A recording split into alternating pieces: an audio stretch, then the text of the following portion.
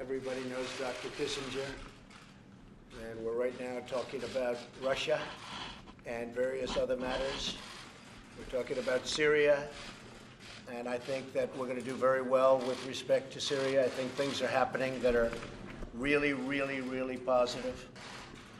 We're going to stop the killing and the death. We had a very, very good meeting with Mr. Lavrov, and it was, I thought it was very, very good. What we want to do is we want to see the killing, the horrible killing in Syria stop as soon as possible, and everybody's working toward that end.